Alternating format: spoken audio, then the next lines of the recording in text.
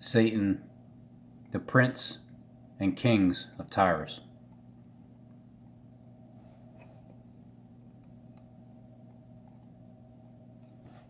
Now, Satan's fall came about because of pride. He wanted and still wished to be like God. One thought that is imperative to understand is that Satan is not stupid.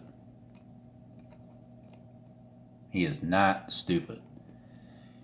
He is considered wiser than Daniel, and he knows many deep hidden secrets, like dark sentences. First we read, he is called the Prince of Tyrus, but beginning with the verse 11, Ezekiel changes Satan's title from prince to king and describes how beautiful he was in the beginning and how close he was to God himself. Like side by side, not like him. He was the covering cherub. Also noted in the confirmation in these scriptures that Satan was in the Garden of Eden. We discovered that Satan's destruction is pronounced. God will destroy him with fire from within. Also, the Garden of Eden is when you're living these days now and you have everything, like all the goods that the Garden of Eden had. That's where you're dwelling. So today I just wrote it, like a Dear John letter to King Prince Tyrus. And it's rare that this happens, but I have a special guest on my channel, and my guest today is Stephen James DeShawn. Okay, so this is who I've been talking about for so long. Steve, I truly do appreciate you commenting on my channel, because it's rare. It's rare that you comment. And it's like, sometimes these certain topics kind of get your attention even more, to the point where you even have to rise up and say something about it. But I did thank you for commenting, my lord, okay? And just stupid is what stupid does, and it's stupid to play God. But anyway, thanks for commenting, and it's your pleasure. And yeah, the heart of the righteous studieth to answer, but the mouth of the wicked poureth out evil things. This is very true. It's a very true comment, for sure. It just depends on who's the wicked one pouring out evil things, and who has the heart of the righteous, who actually studieth to answer. So I thought it was funny how when you know who someone truly, the bottom line is, the playing Jesus role, that's just a front to as many people who would believe. And then the gematria role, along with, it's still the gematria and the Jesus role together. It comes with the package with Steve. It's the believing package of gematria and Jesus Christ in the flesh, and Adam and everything. But I know, as well as all of his colleagues, that when they see him as a man, they're going to be astonished at him when they behold him. So there is a person on earth that is supposed to be walking around saying that they're Satan in the flesh. And I know a lot of people believe that too. A lot of people believe that they're actually Satan in the flesh. But see, Steve is incognito with this one. To his colleagues, yeah, he's still portraying that he's Satan in the flesh. Still.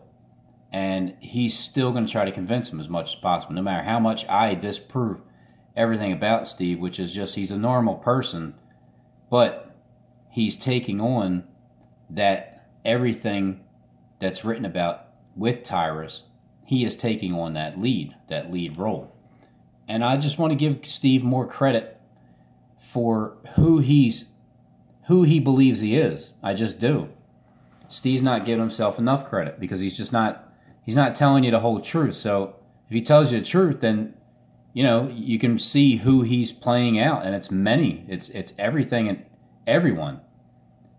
When you're playing out Jesus Christ and you're playing out Satan at the same time, and you're playing out the Antichrist, the beast, and the false prophet, you're playing out everything. And you know it. So thanks for commenting on my channel, Steve. I appreciate you coming to my channel with your original account and not some other trollish account that you got to still say things, but you're just not being yourself. So while we're on the topic, Tyrus, Nick, Nicholas,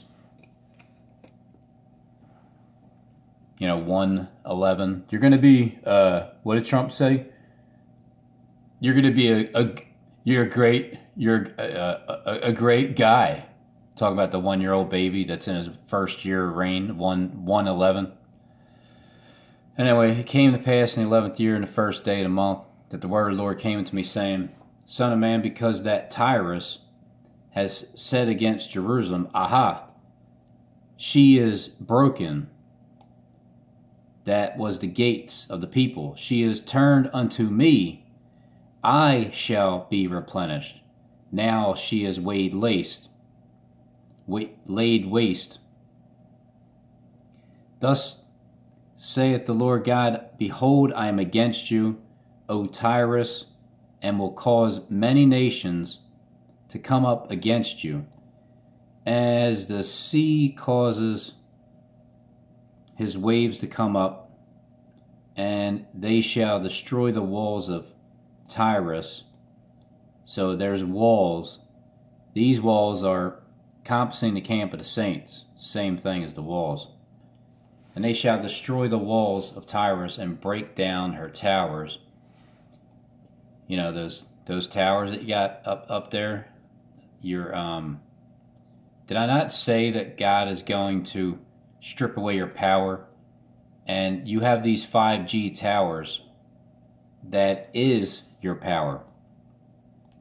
So they are your towers. I will also scrape her dust from her and make her like the top of a rock. It shall be a place for the spreading of nets in the midst of the sea. For I have spoken it, says the Lord God, and it shall become a spoil to the nations. And her daughters, which are in the field, shall be slain by the word. Not for the word, slain by the word. Slain by the sword, and they shall know that I am the Lord. For thus says the Lord God, Behold, I will bring upon Tyrus Nebuchadnezzar, king of Babylon, a king of kings, from the north, with horses, with chariots, with horsemen, with companies, with much people. He shall slay with the sword your daughters in the field, and he shall make a fort against you, and cast up a mount against you, and lift up the buckler against you. And he shall set engines of war against your walls, and with his axes he shall break down your towers. This is when that second woe passes, and the seventh angel begins to sound the mystery of God to be finished, because these towers, once these towers go down, the sky opens up and the sun shines his face upon the land of the desolate. By reason of the abundance of his horses, their dust shall cover you. Your walls shall shake at the noise of the horsemen, just at the noise of the horsemen, and of the wheels and of the chariots, when he shall enter into your gates, as men enter into a city wherein is made a breach. So your walls will shake at the noise of the horsemen, just by the noise of the horsemen. With the hoofs of his horses shall he tread down all your streets. He shall slay your people by the sword, and your strong garrisons shall go down to the ground. I don't know what garrisons is. And they shall make a spoil of your riches, and make a prey of your merchandise, and they shall break down your walls and destroy your pleasant houses. And they shall lay your stones and your timber and your dust in the midst of the water. So with the hoofs of his horses shall he tread down all your streets, and slay your people by the word of God.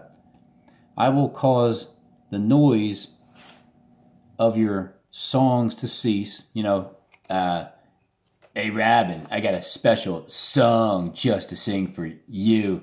It's a surprise. Well, I will cause the noise of your songs to cease.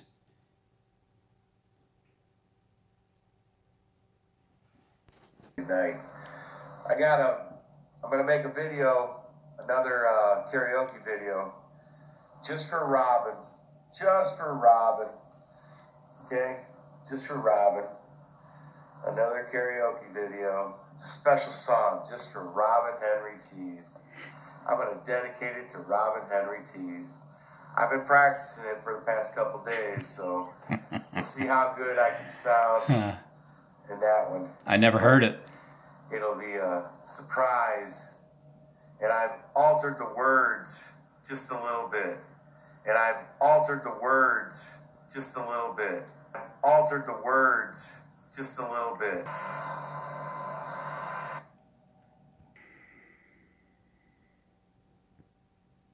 Later on, because he's been working on changing the lyrics just a little, just altering the words just a tad bit. He sounds very excited. You're very excited, Steve, to make this song about me, Robin. Okay, let's just name that tune, shall we? Out of all the songs in the world, what would the predictable Stephen James DeShawn possibly sing to me? Give you 10 seconds to think about it.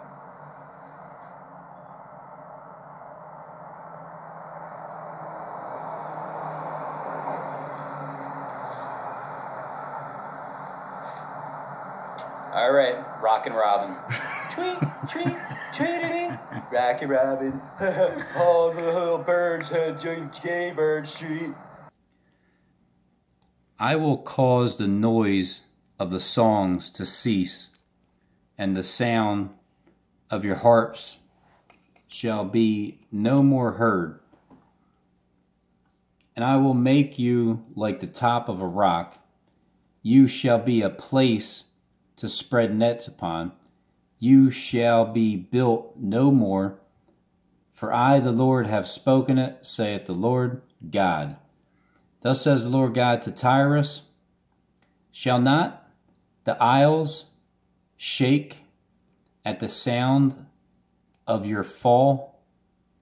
You know, Humpty and Dumpty. When the wounded cry, when the slaughter is made in the midst of you, shall not the isles shake at the sound of your fall? And when the wounded cry, when the slaughter is made in the midst of you, then all the princes of the sea shall come down from their thrones, and lay away their robes, and put off their broidered garments. They shall clothe themselves with trembling when God knocks down your towers. They shall sit upon the ground and shall tremble at every moment, and be astonished at you. And they shall take up a lamentation for you, and say to you, how art thou destroyed? That was inhabited of seafaring men, the renowned city, which was strong in the sea, she and her inhabitants, which caused their terror to be on all that haunt it. Now all the isles tremble in the day of your fall, yet the isles that are in the sea shall be troubled at your departure. Not us, them, the ones that believed you. For thus says the Lord God, when I shall make you a desolate city. So this is God talking about making the city desolate. Just like in Daniel 27, 9:27.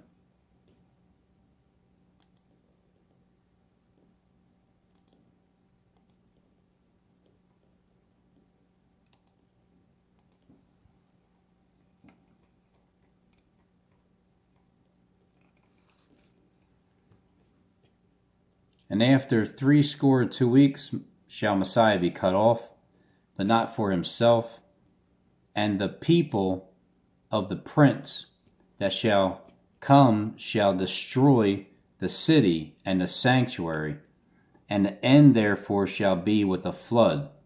And unto the end of the war desolations are determined. I guess everybody just assumes that this is talking about Satan. And he shall confirm the covenant with many for 1 week, and in the midst of the week he shall cause the sacrifice oblation to cease for the overspreading of abominations, and he shall make it desolate.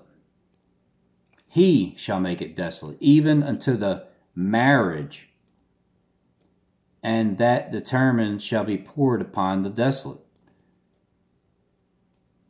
This is God making it desolate. Knocking down your towers and your wall. Now shall the isles tremble in the day of your fall. The isles that are in the sea shall be troubled at your departure.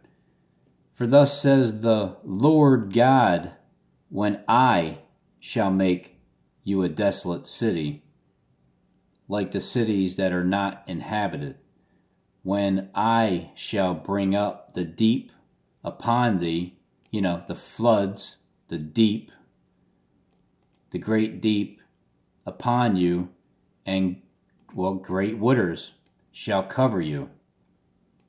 But this is waters of the gospel. The truth is going to drown you with truth.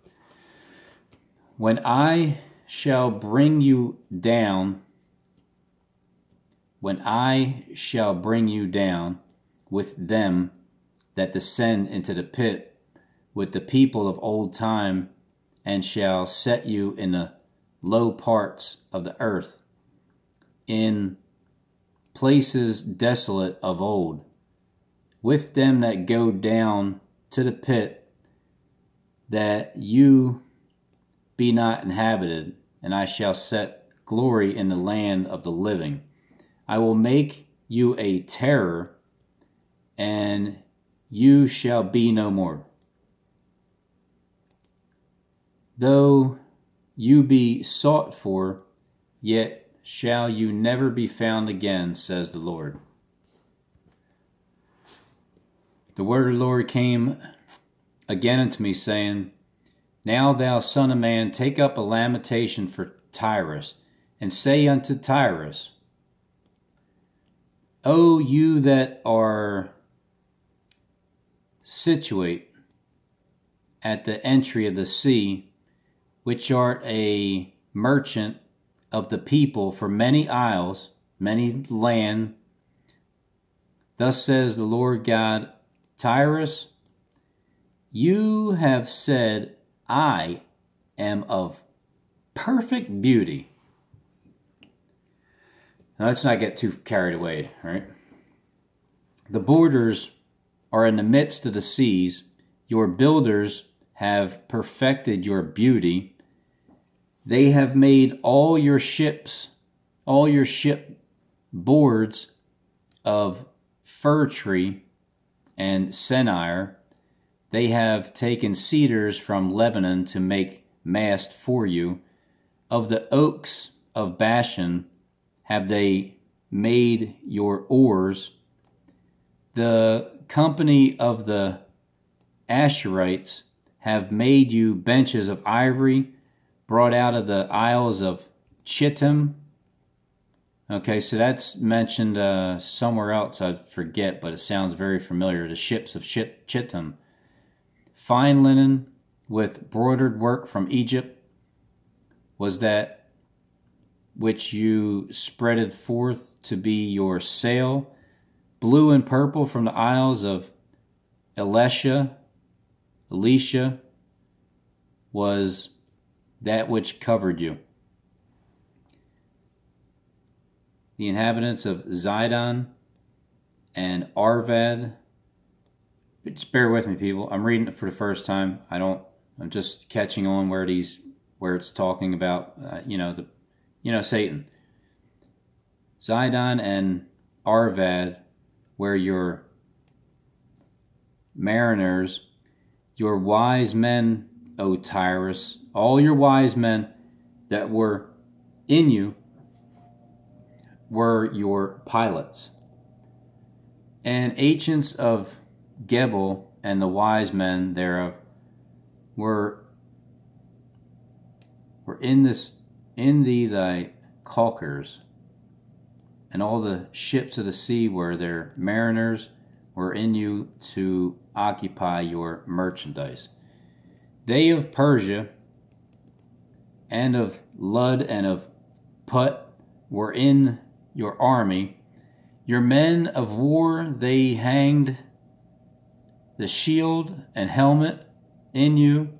They set forth your comeliness. So the ships of Tarshish did sing of you in your market, and you were replenished and made very glorious in the land of the seas.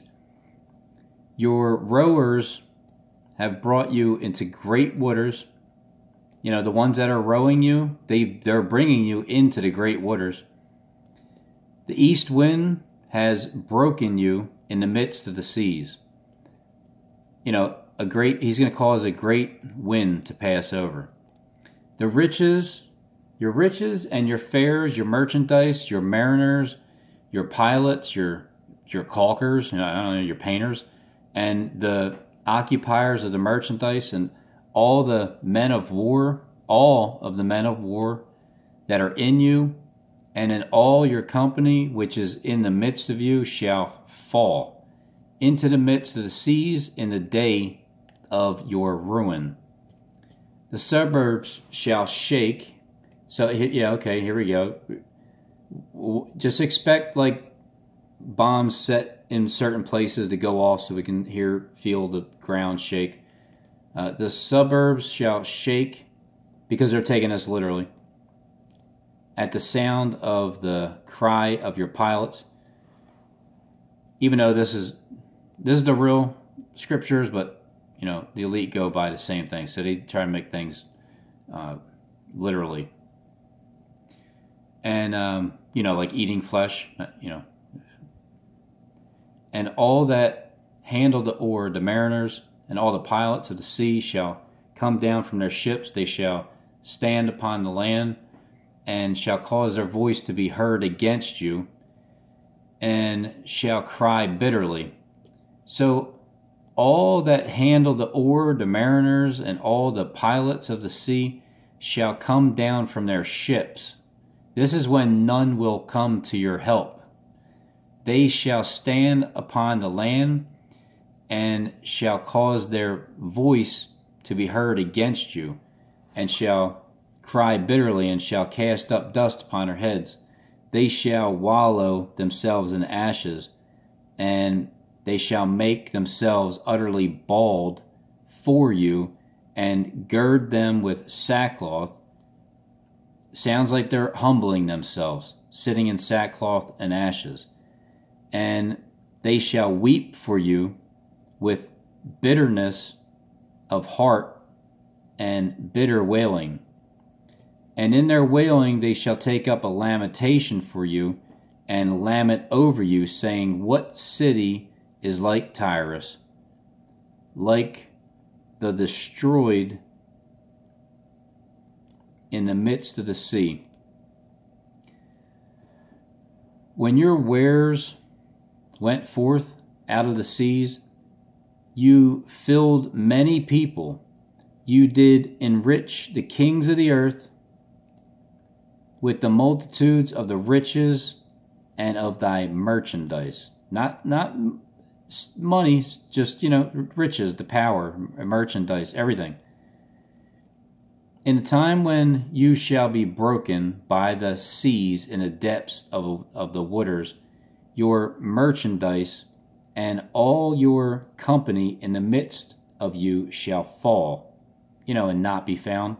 When you turn your face against the fort of your own land, all the inhabitants of the isles, the lands, the place, where we're at, shall be astonished at you, and their kings shall be sore afraid.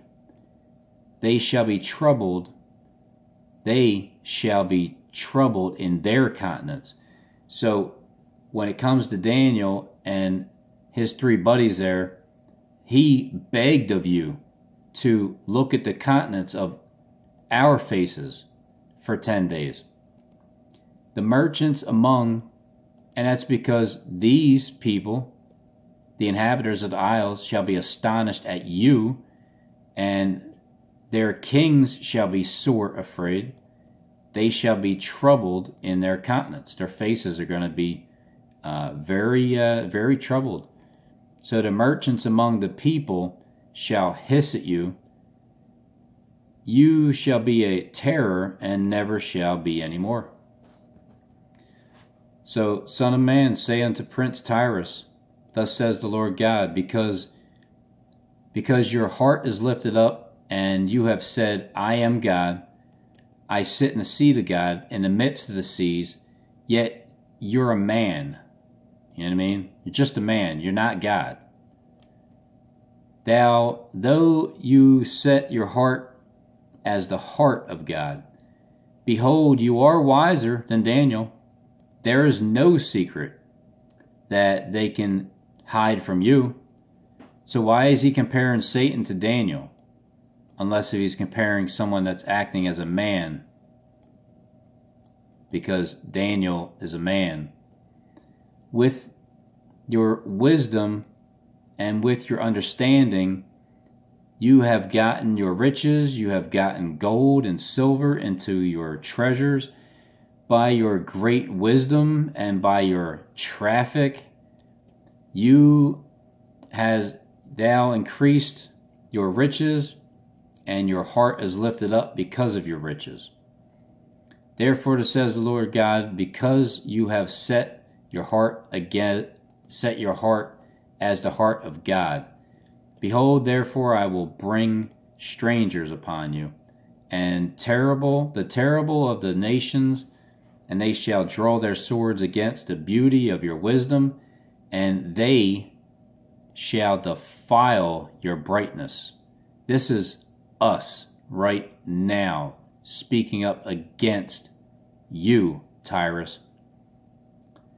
They shall bring you down to the pit, and you shall die the deaths of them that are slain. Okay, notice deaths of them that are slain in the midst of the sea. I've always said that this death is to die in Christ, and to be slain is by the word of God. It's not a literal thing, Steve, okay? Will you yet say before him, like Daniel, that slays you, I am God? But you shall be a man and no God in the hand of him that slays you. You shall die in the depths of the uncircumcised by the hand of the strangers, for I have spoken it, says the Lord God. When you sing that song, okay, you're going to feel so stupid because I already nailed what song you're going to sing. That's a damn shame, ain't it?